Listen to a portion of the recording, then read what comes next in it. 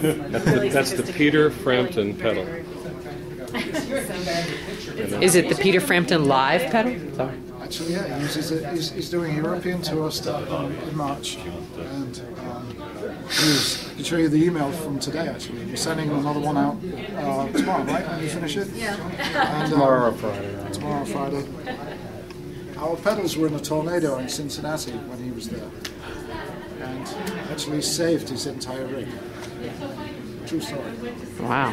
Yeah, the PA and the lighting rig, fell on the pro shop, and it sustained a small crack in the window. But other than that, it kept working. He kept playing it throughout the whole tour, and so he's gonna give us a nice testimonial about that. Very cool. All right, so give me the pitch here. Okay, Jeff can do that. Okay. What we've developed for guitarists is a cable that doesn't buzz. When you unplug and change your guitar, it doesn't buzz. There's a little switch on here which cuts the signal off. Why didn't anybody do that before? Don't imagine why. What we've also got developed is a pedal.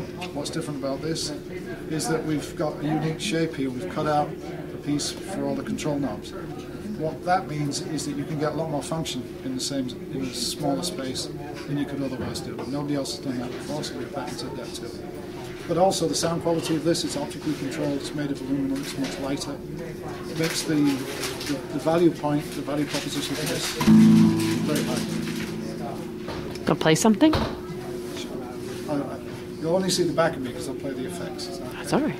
I'll do a bit there. Or you should go maybe go over. Well, you might want to go, yeah, rather than... You can go actually to the other side. Oh, no, this is good. Let's go.